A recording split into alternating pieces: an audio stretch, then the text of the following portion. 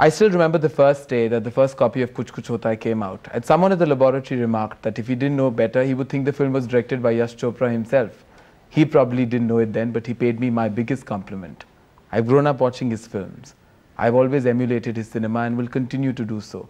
He is probably the most romantic director that Indian cinema has ever seen. But there's much more to him than just that. He's broken ground on several occasions with a songless Ittifaq, a socially relevant Dharamputra, the mother of the lost and found formula in Waqt, even a contemporary thriller in Dar. He is probably the most romantic director, but as I said, there is much, much, much more.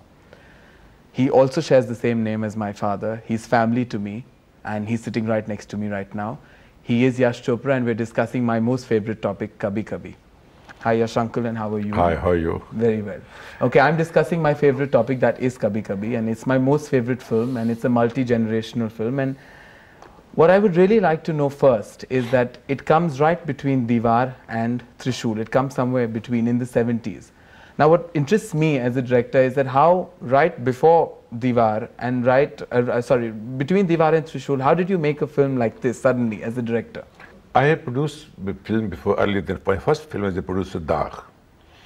And by the grace of God, there's a success. And after every successful film, the director wants to try something new.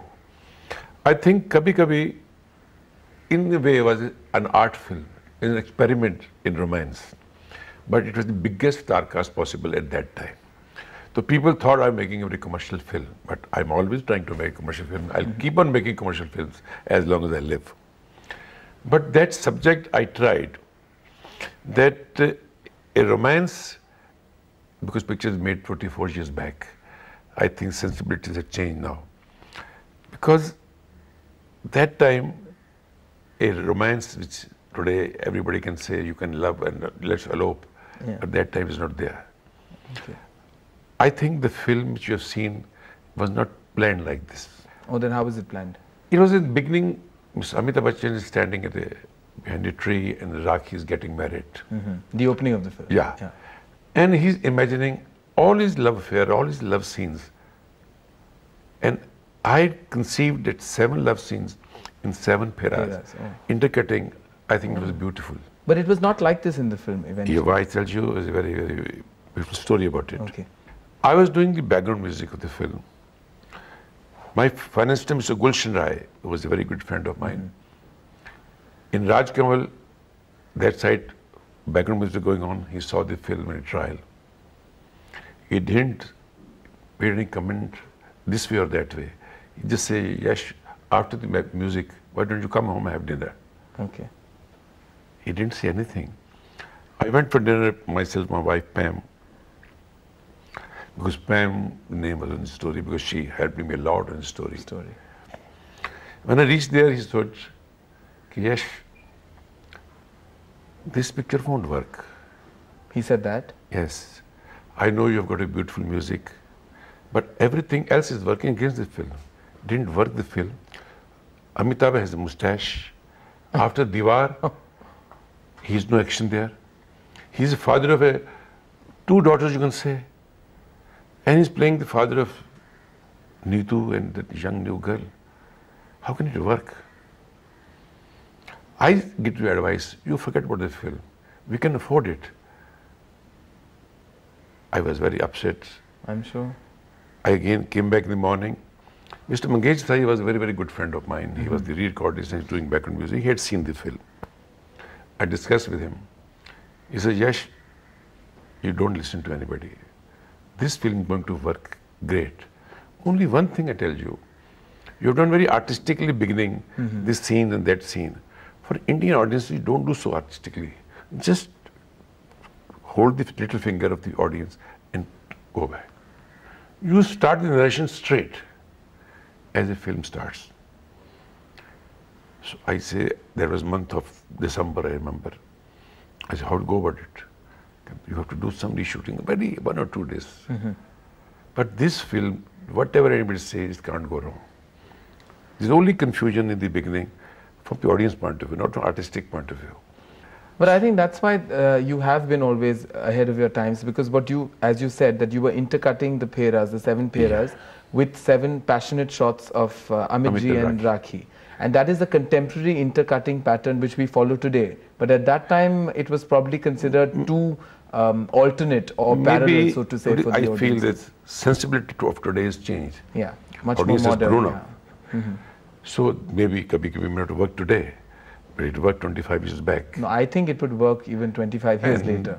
I asked Amit ji, we left after 1 week. We even carried our lightmen, cameras, lights, everything by air to Srinagar. And we shot only for 2.5 days. And he came back and small little changes in editing here and there. As far as when released, Mr. Gulshan I couldn't face. He knew that this won't work. He left the city. He went to Mahabaleshwar. In depression. Depression. How will it work? But picture worked in a big way. But it is reported that when Kabhi Kabhie opened initially, there were lots of mixed reports, and it didn't open to the kind of houses that were expected. Is that true? I think it opened full houses, but the metro was released in metro. The manager says there's no pluck in the film. I didn't understand about the pluck. In Delhi, it was fantastic, in North all over here. But in Bombay, every house was full, but you have to go slowly full.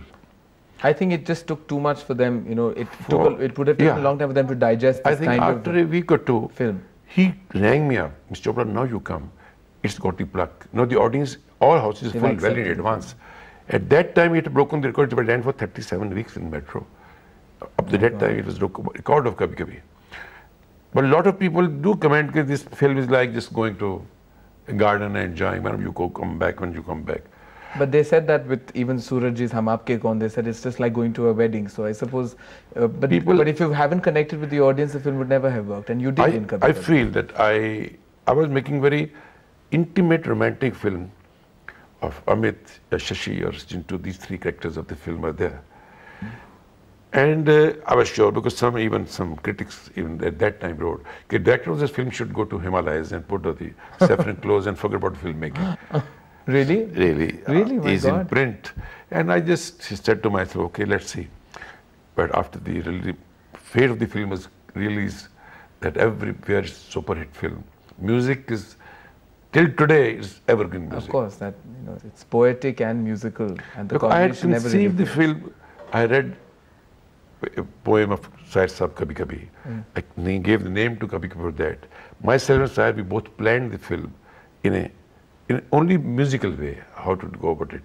Because he was a very, very dear friend of mine. And in such a big film, I had taken at that time Mr. Khayyam, when big music directors were there. But we both felt that this picture being the story of a poet, it will work with the director, music director who knows music, who knows poetry, who knows meter. That's why I took Khayyam Sahib.